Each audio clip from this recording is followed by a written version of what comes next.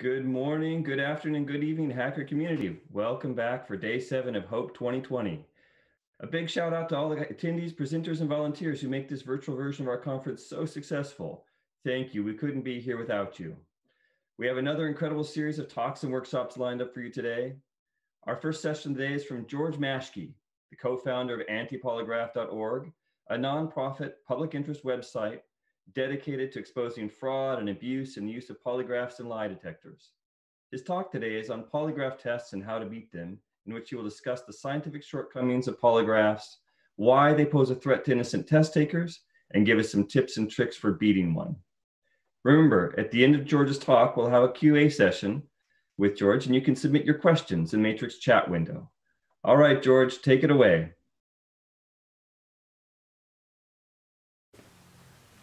Good morning, Hope 2020. I'm George Maschke, and I'm a co-founder of antipolygraph.org, a nonprofit public interest website dedicated to exposing and ending waste, fraud, and abuse associated with the use of polygraphs and other purported lie detectors. I'm a former U.S. Army interrogator and Arabic linguist, and a former Reserve Intelligence officer with experience in counterterrorism. I'm also a victim of the polygraph, and it is my sincere hope that you will not become one too. Employees and contractors of such federal agencies as the CIA, NSA, and FBI, to name a few, are subject to pre-employment polygraph screening, and then, after they're hired, they're subject to periodic polygraph screening throughout their careers. In particular, those seeking government employment or employment through a contractor in the information technology field are likely to be subjected to polygraph screening. Unfortunately, many honest and well-qualified applicants end up being falsely branded as liars by their government, and they suffer long-term, severe career harm as a result. In recent years, the polygraph has also been used to discourage whistleblowing. Those who are currently working for the U.S. government in positions that require periodic polygraph screening are being asked about any media contacts. So, how did the polygraph come to play such a prominent role in U.S. government employment policy? We'll explore that question, and we'll also discuss techniques that you can use to protect yourself against the risk of wrongly failing the polygraph. These techniques are called polygraph countermeasures, and while they can be used by truthful people to protect themselves, they can also be used by liars to beat the polygraph.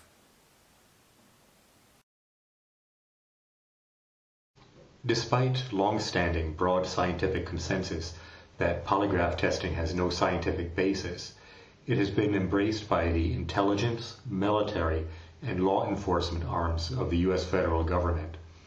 In 2020, it's fair to say that polygraphy is the official pseudoscience of the United States government.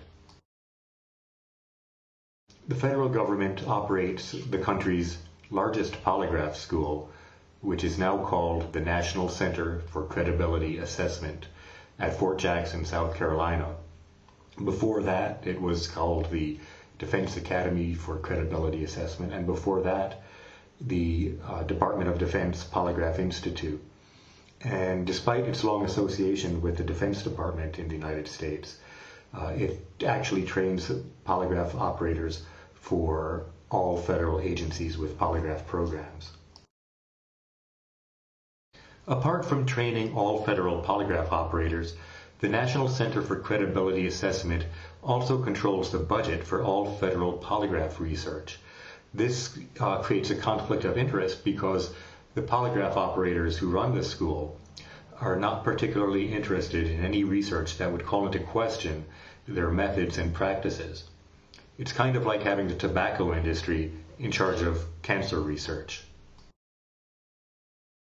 The origins of polygraphy in America can be traced back to William Moulton Marston, who studied psychology and law at Harvard University, and in 1915 began experimenting with a blood pressure cuff in an attempt to detect lies. His techniques were not particularly successful and were rejected by the U.S. courts, and we've at antipolygraph.org published his FBI file where there's an annotation that he's a phony and a crackpot. Nonetheless, his ideas inspired a student at the University of California, Berkeley, to look into expanding on these techniques. John Augustus Larson studied medicine at the University of California at Berkeley, and upon graduation entered the Berkeley Police Department. There, he assembled the first polygraph instrument, which combined the blood pressure cuff that Marston used with pneumograph tubes that went around a person's chest to record breathing. And unlike Marston's test, the readings were recorded on paper so they could be reviewed later. Larson devised his polygraph instrument with the approval of Berkeley Police Chief August Vollmer, who's considered the father of modern policing in America. However, it was Leonard Keeler, who worked with Larson, who was the first to build a practical and portable polygraph instrument. Here we see Keeler with his first polygraph instrument, which he built in Los Angeles. He later moved to Chicago, where he opened the first polygraph school, and he trained the federal government's first polygraph operators. Interestingly, the FBI used the polygraph for the first time in an espionage investigation in 1938 to interrogate a Nazi German spy named Ignaz Theodor Griebel. Because the agents investigating were confident that he was cooperating with them based on his polygraph results, they relaxed supervision of him, enabling him to escape to Germany by ship. Another important figure in the history of polygraphy is John E. Reed, who also of Chicago, who devised what's called the controlled question test in polygraphy, the most common technique used today. And we'll talk about that technique a bit later. Reed also devised the Reed technique of interrogation, which has been widely taught to law enforcement, intelligence, and military personnel in the United States, and which is believed to be responsible for numerous false confessions. Cleve Baxter is credited with starting the CIA's polygraph program in 1948. But he didn't stay long at the CIA. He left and started his own polygraph school, and he devised a numerical system of polygraph chart scoring that was adopted by the Federal Polygraph School and indeed by polygraph operators across the country. He also became a pop celebrity in the 1960s for his claims that he had discovered through his polygraph instrument that plants can read human thought. CIA intelligence officer Aldrich Hazen Ames was arrested in 1994 and charged with spying for the Soviet Union and Russia. During the time that he was committing espionage, he passed the polygraph twice. In response to this, the CIA had a crackdown where they graded polygraph charts much more harshly, sidelining the careers of many employees, but not finding any spies. Somehow, in response to the Ames case, the FBI became convinced that it would be a good idea to mandate polygraph screening of applicants for employment. And so since 1994, all FBI agents hired have had to pass a pre-employment polygraph. In a 2000 letter to Stephen Aftergood of the Federation of American Scientists, Ames wrote, "The U.S. is, so far as I know, the only nation which places such extensive reliance on the polygraph. It has gotten us into a lot of trouble." In 1997, Dr. Drew Richardson, then the FBI's senior scientific expert on polygraphs, testified against polygraphy to a subcommittee of the United States Senate. Dr. Richardson testified that polygraph screening is completely without any theoretical foundation and has absolutely no validity. The diagnostic value of this type of testing is no more than that of astrology or tea leaf reading. In 2002, the National Research Council, an arm of the National Academy of Sciences, published an exhaustive review of the scientific evidence on polygraphs. The National Research Council's key conclusion was that polygraph testing's accuracy in distinguishing actual or potential security violators from innocent test takers is insufficient to justify reliance on its use in employee security screening in federal agencies. Federal agencies with polygraph screening programs completely disregarded the recommendations of the National Research Council. They not only continued their polygraph screening programs, but they greatly expanded them in the aftermath of 9/11. In 2016, Brian R. Morris, then a Department of Defense polygraph operator, said in remarks to the Federalist Society at the South Texas College of Law, "I got the number of internal exams that the DoD ran, whether they're applicants or current employees trying to maintain their security clearance, from May 2010 to April 2011, over 43,000 internal exams. That's pre-Edward Snowden. Post-Edward Snowden, that number has tripled." In the aftermath of 9/11, as polygraph screening has expanded, the failure rates have also gone up. At this time, failure rates on the order of 50 to 70% are not unusual in federal agencies. It's gotten to the point that even retired FBI polygraph operator John Sullivan wrote in an article published in 2017, speaking of the CIA's polygraph program, "An honest subject has no better chance than a dishonest subject of getting through the process." Sometimes, in order to demonstrate that the emperor is truly naked, it is necessary to describe his genitalia. Let's take a look at the naked truth behind polygraphy. Polygraph testing is actually based on trickery, not science. The polygraph operator deceives or attempts to deceive the subject in certain ways that are not commonly known by the public. But if you learn the methodology, it turns out it's fairly easy to fool the polygraph. I'll teach you how. Most importantly, you need to realize that the test is an interrogation in disguise. Polygraph tests are divided into 3 phases: the pre-test, the in-test, and the post-test. There are 3 major polygraph techniques used by the federal government for applicant and employee screening. Due to time constraints, I'm going to limit myself in the teaching of countermeasures to one technique, that which is used by federal law enforcement agencies such as the FBI, the DEA, and the U.S. Secret Service. It's called the Law Enforcement Pre-Employment Test, or LEPET.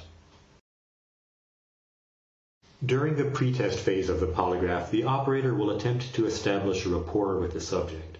This is important because it helps to encourage admissions, which is what the polygraph test is really all about.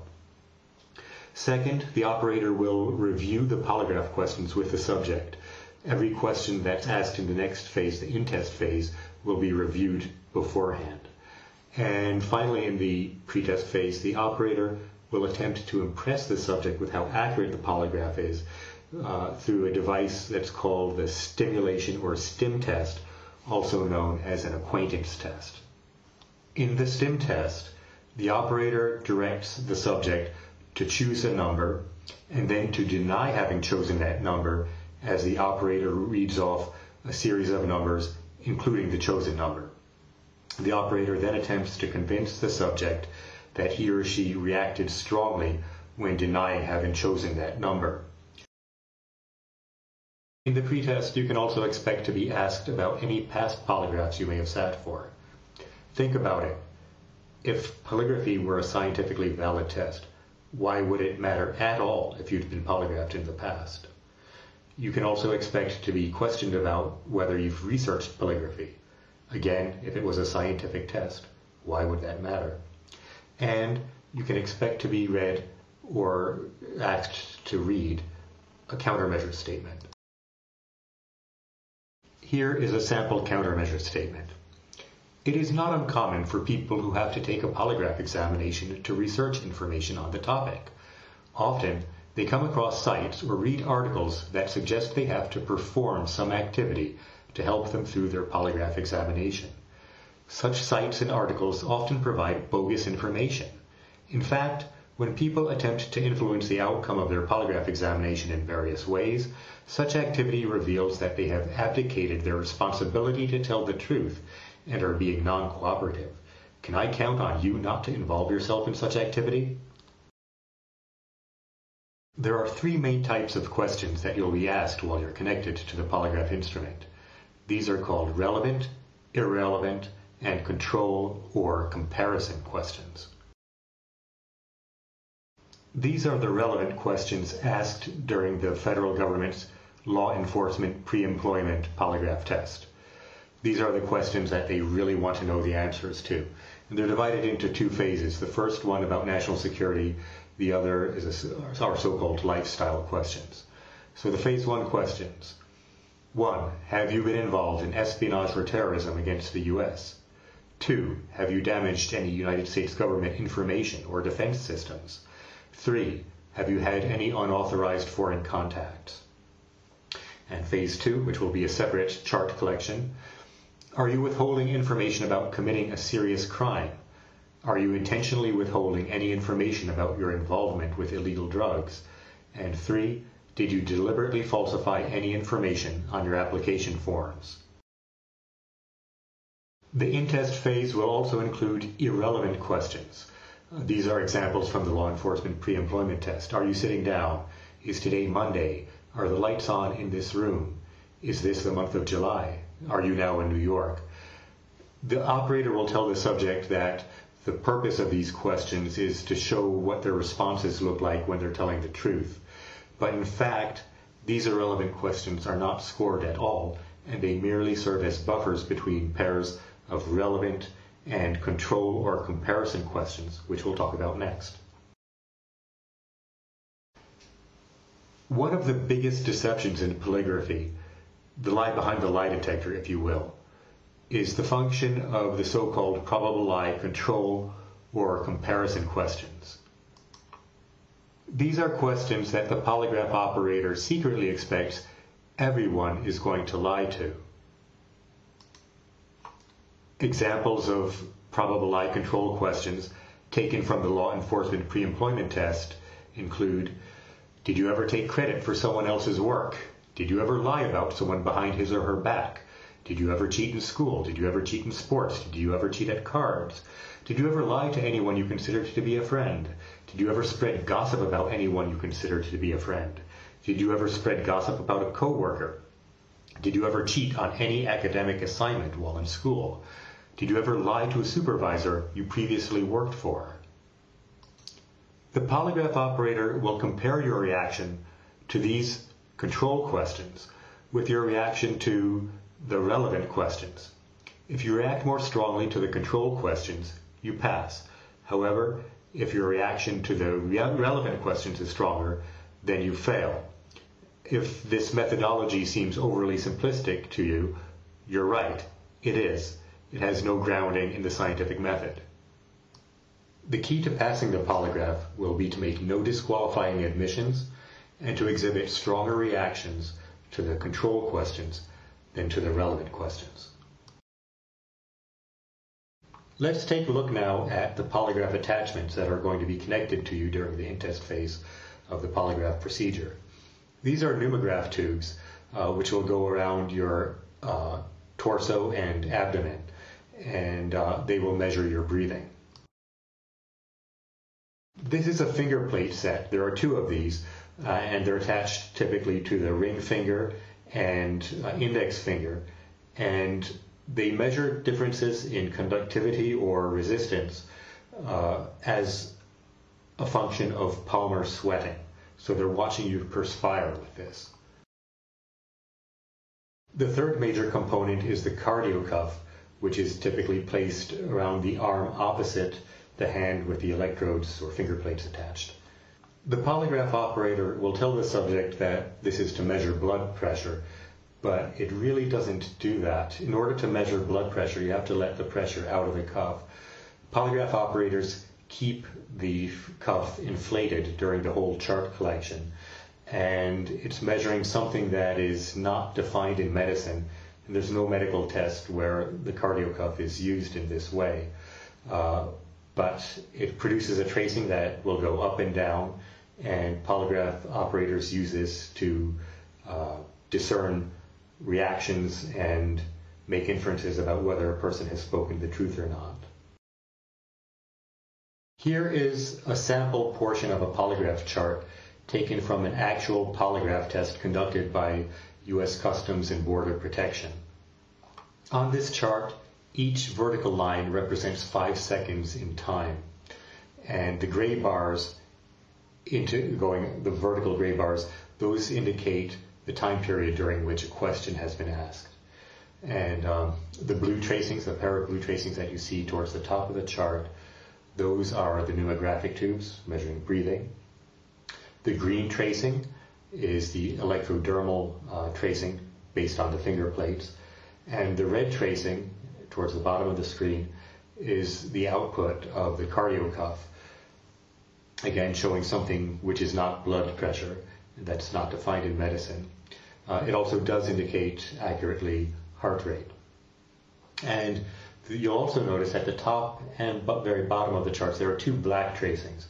Those are from motion sensing pads that have been placed on the seat of the polygraph chair and under the subject's feet, and that's used in an attempt to detect any motion that a person might engage in an attempt to alter the outcome of the polygraph.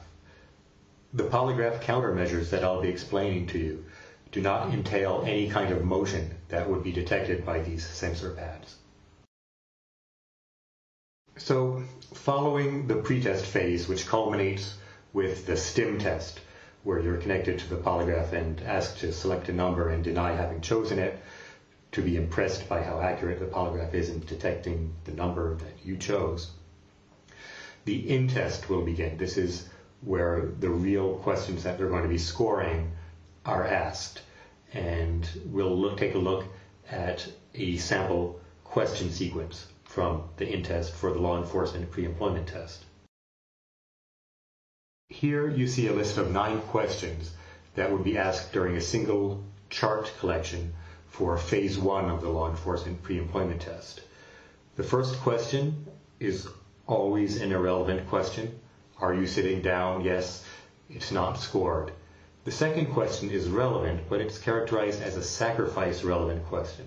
It's considered that since it's the first relevant question, the subject might show a reaction to it simply by virtue of it being the first relevant question. It's not scored, but they ask concerning national security issues, do you intend to answer each question truthfully? The expected answer is yes. Then the first control or comparison question is asked. Before an arbitrary date, typically the time of the subject's application for employment, did you ever lie about something important? No is the expected answer. Next comes question 4, the first relevant question. Have you been involved in espionage or terrorism against the U.S.? The expected answer is no. That's followed by a comparison or control question, prior to, date. Did you ever cheat anyone out of anything? Again, the expected answer is no. And then that's followed by an irrelevant question. Is today whatever the day of the week is? And the expected answer will be yes. Again, that question is not scored. It's just a buffer between this comparison question and the coming relevant question number 6. Have you damaged any United States government information or defense systems? Again, the expected answer is no. Followed by another control or comparison question before date. Did you ever lie to cover something up? Again, the expected answer is no. 8, another relevant question. Have you had any unauthorized foreign contacts? Expected answer no. And 9, the final question, a comparison or control question. Did you ever lie about someone behind his or her back? And again, the expected answer is no. So again, I explained this a bit earlier, but the test is scored by comparing reactions to the relevant questions with reactions to the control questions. If reactions to the control questions are stronger, the subject passes. If reactions to the relevant questions are stronger, the subject fails. The precise criteria used for scoring polygraph charts and for assessing the magnitude of various reactions is documented in a National Center for Credibility Assessment document titled Test Data Analysis Numerical Evaluation Scoring System. And you can get this document if you're interested from antipolygraph.org. It's on our document vault page. After scoring the polygraph charts, the polygraph operator will go into the post-test phase. If you pass, you typically won't be told that you passed, but you'll be told that you're done with, and you'll be dismissed, and they'll tell you that you'll hear about the results later. If you fail, however, you can expect to be subjected to a post-test interrogation. In a post-test interrogation, the polygraph operator will confront the subject with the outcome and press for an admission or a confession. Polygraph operators are trained in a variety of techniques for encouraging admissions. Primarily, they attempt to minimize the importance of the behavior regarding which they're seeking an admission or a confession. One common technique that has been used especially by NSA polygraph operators is to tell the subject that he can admit to anything at all except for murder. That if he's committed a murder, he can leave the room. There's no point in proceeding further, but anything else will stay in the polygraph room and won't be told anywhere else. Of course, that's not true, and admissions of criminal behavior may result in a referral to law enforcement. For more on the variety of interrogation tactics that are taught at the National Center for Credibility Assessment, see their interview and interrogation handbook, which is available for download at the antipolygraph.org document vault page. Let's now turn to polygraph countermeasures and how to pass or beat a polygraph test. First, if you've been accused of a crime and law enforcement wants you to take a polygraph, you should refuse. It would be foolhardy to go into a polygraph interrogation with a plan to beat it. The reason is that police often use the polygraph as a pretext for interrogating a suspect in the absence of legal counsel. The outcome can be a predetermined part of the interrogation plan, and you may fail and be subjected to a post-test interrogation no matter what. Anything you say in the polygraph suite may be construed against you. You've got little to gain and potentially much to lose by agreeing to be interrogated without a lawyer. An important aspect of polygraph countermeasures, one that applies not just to the law enforcement pre-employment test used by law enforcement agencies, but also to the relevant-irrelevant test used by the CIA and NSA, and to the test for espionage and sabotage used by the Departments of Defense and Energy, is your behavior, your comportment inside the polygraph suite.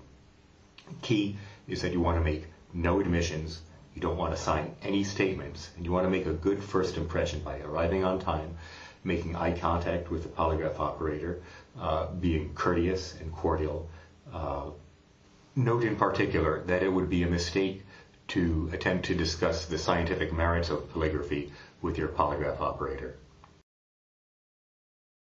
The one tracing recorded by the polygraph instrument that you can directly control is breathing. Polygraph operators expect a person to breathe in and out between 15 and 30 times per minute. There are 6 breathing reactions that are recognized by the National Center for Credibility Assessment as indicative of deception. So what you'd want to do is produce one such reaction whenever you recognize that it's a control question, not a relevant question or irrelevant question, that is being asked of you. The first reaction is also the easiest to reproduce. When you're done breathing out, just hold it for 3 to 5 seconds and then resume normal breathing. The second reaction is a decrease in breathing rate. When you recognize that the question being asked is a control question, just breathe slower for a few seconds and then resume normal breathing. The third breathing reaction is a change in inhalation-exhalation ratio. This can be achieved by simply breathing out more slowly than you breathe in for a few seconds after you recognize that the question being asked is a control question, not a relevant or irrelevant question. The fourth breathing reaction is a decrease in amplitude, also called suppression. This can be accomplished by taking several shallower breaths and then returning to your normal breathing after a few seconds. The fifth breathing reaction is similar to the previous one, except that breathing gradually becomes shallower for a few seconds before returning to the baseline breathing pattern.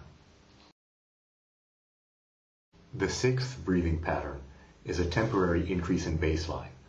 This can be accomplished by breathing in an extra bit of air and then continuing to breathe normally for a few seconds and then exhaling the extra volume of air again and resuming your normal breathing. An important thing to note is that none of these countermeasures involve deep breathing. Deep breathing is typically taken by polygraph operators as an indication of countermeasures used by the subject, even though no one who understands polygraph procedure would actually attempt that.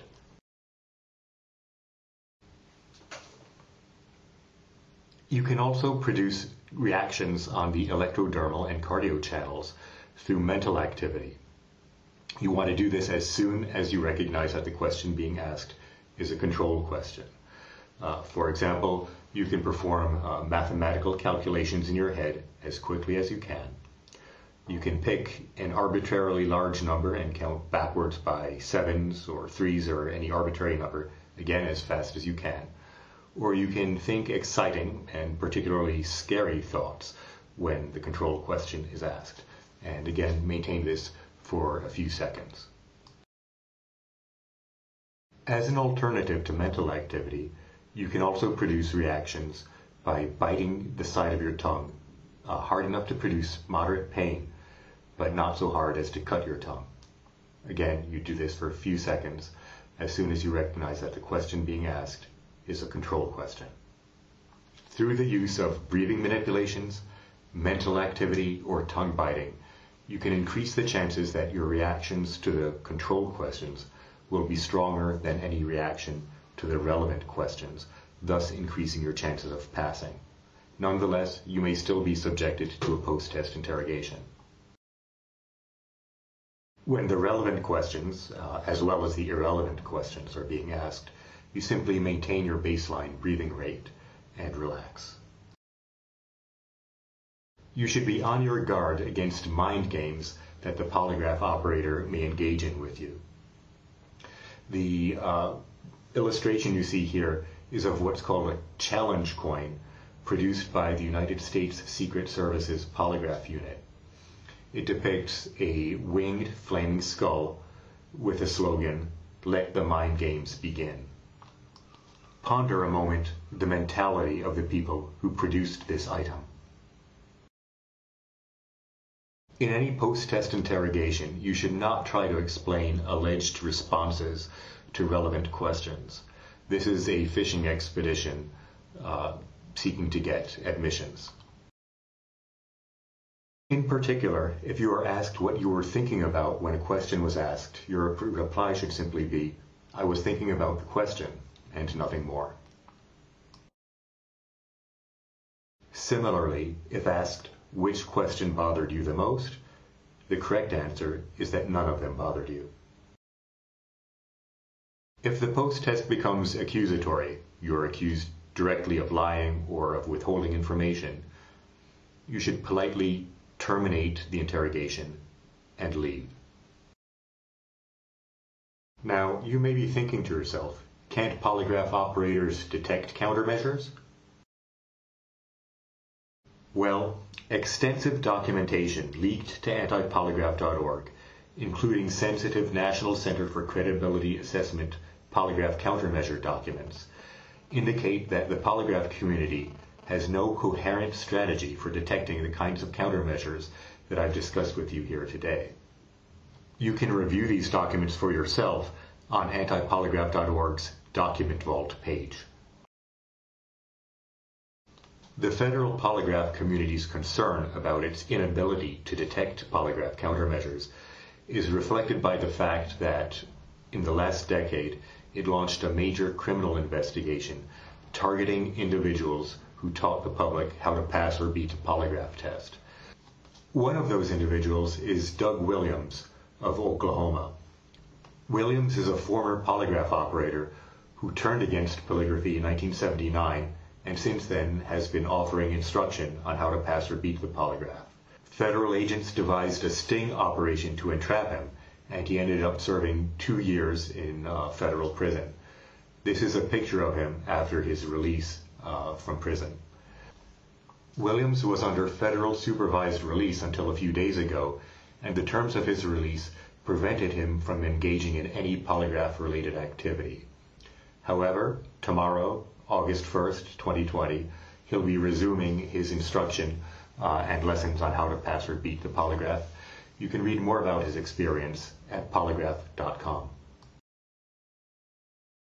You can read more about polygraphy's scientific shortcomings, federal polygraph policy, polygraph procedure, and polygraph countermeasures in our free book, The Lie Behind the Lie Detector, which is available for download in PDF, EPUB, and Amazon Kindle formats. I'll now be happy to address your questions. If you're not able to get your question in the limited time available, you can reach antipolygraph.org privately and securely via Signal at area code 202-810-2105 or by email at antipolygraph.org at protonmail.com. We're also on Twitter at AP_ORG.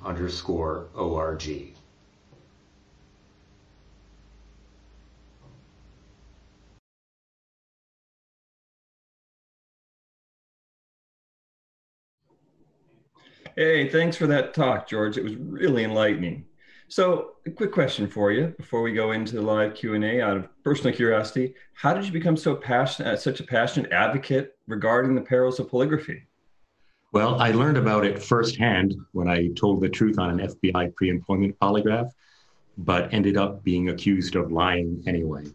So that was in 1995, shortly after the FBI first began polygraphing applicants.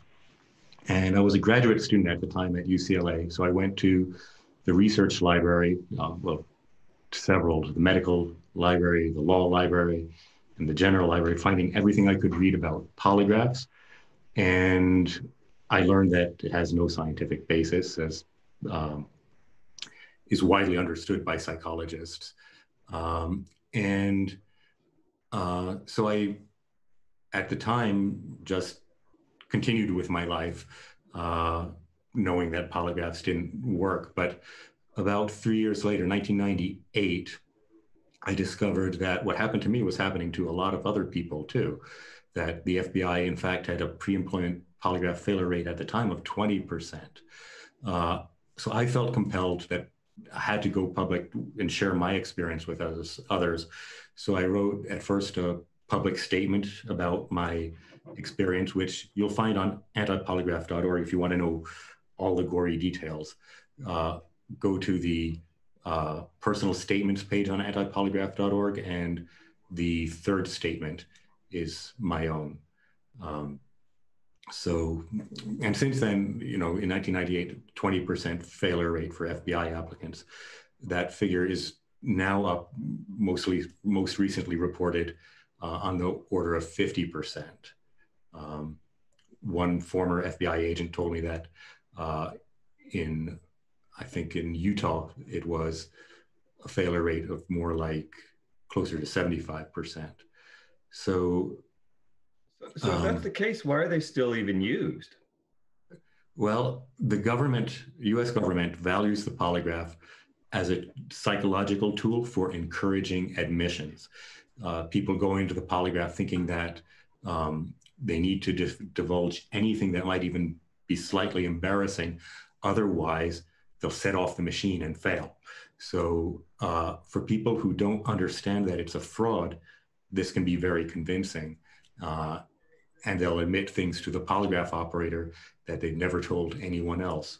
So agencies like the CIA, FBI, NSA, they value the polygraph for that reason. And they can say, well, look, we hired this person who did such and such a crime.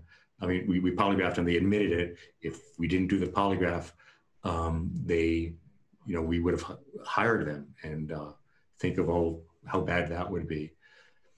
But what's not considered in that is the negative utility. When you're using a test that's a fraud that doesn't work, what are the consequences? Well, one of them is that you're turning away well-qualified, honest applicants. You're making them distrustful of the government in the process. And you're also treating your employees in a demeaning way by pretending to assess their honesty and character based on a fraud, which, as I explained, actually depends on the operator lying to the person who's being tested and on that person remaining ignorant of polygraph procedure. So I think it makes for bad public policy. So a question from the audience. Have there been any major changes to the polygraph test post-Snowden, and have any of them been effective? To my knowledge, no. And we've got the manuals for the most commonly used formats, like that law enforcement pre-employment test. The most recent manual we have published is from, I think, 2017 or 2016, which is post-Snowden, and there were no changes made to that. In fact, calligraphy hasn't evolved in any significant way in 60 years. It's computerization didn't add any validity to the underlying procedure. The use of directed lie control questions, which is what the Department of Defense and Department of Energy do, also the US Customs and Border Protection, you're actually told to lie on the control questions, to think about a time when you did some behavior and then deliberately lie about it. That technique is about 30 years old, but it didn't change anything fundamentally. And the standby technique, which I didn't go into in the presentation, but for the NSA and CIA, is called the relevant irrelevant test. And that was taught to them by the polygraph pioneer Leonard Keeler back in the 40s and 50s. And the technique has not changed in any appreciable way since that time.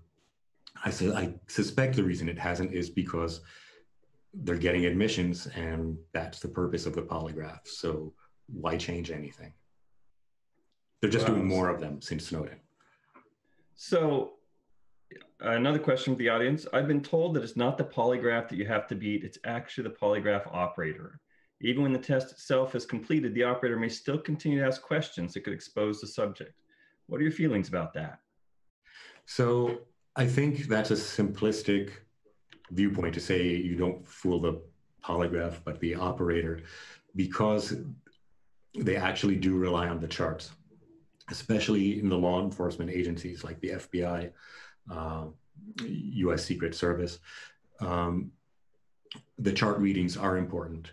If you react strongly to a relevant question, you're going to fail, even if the polygraph operator thinks that you seem sincere and might question if this was a false positive. So it is important to convince the operator that you're telling the truth, though, because if he thinks you're not telling the truth, he can make you fail. There are ways, for example, by putting if you were to use an accusatory emphasis when asking the relevant questions, you could make a nervous reaction in the subject more likely to happen. So winning the trust of the polygraph operator is very important. That's why if you look at our free book, The Lie Behind the Lie Detector, we devote a lot of time to behavioral countermeasures, how to appear to be honest and truthful, how to avoid behaviors that polygraph operators and other interrogators are trained to believe are signs of deception. So, so both are important. The charts are important, especially with the probable lie control question test, maybe less so with the relevant irrelevant test used by CIA and NSA, in which they use global scoring. The polygrapher can make a subjective decision on whether to pass a person or not. So another relatively more technical question for you from the public. What components of the interview are saved post-interview in a polygraph test? Wondering specifically about the opium hack and if that data was stolen. So what's done with the polygraph results? Yeah, so I'm assuming that they mean that within the context of the polygraph test itself, the information is collected, the graphs, the charts, all of that. What's actually saved post-interview and cached somewhere so that it... To my knowledge, it's all saved by the polygraph unit of the agency involved. It costs little now to save that data. And I believe it stays with the agency for a long time, for about as long as, they want to know if someone applies for employment with them, if they've been polygraphed before. So for decades, it will be retained by that agency. The charts themselves, to the best of my knowledge, are not generally shared with other agencies. They'll, I think, likely stay with that agency. However, the results do get entered into databases. And I'm not sure in what detail. There's two key ones for security clearances. One is called scattered castles, and the Department of Defense has one called JPass. So I think JPass will include polygraph pass or fail status and when. So for someone who's never had one taken, and a question from the audience member, what is the average length of a polygraph test? I mean, if you're subject to one, what should you expect? You should expect at least 2 hours for a pre-employment polygraph, maybe 3. In some cases, it could go on 6 hours, but that's not so common.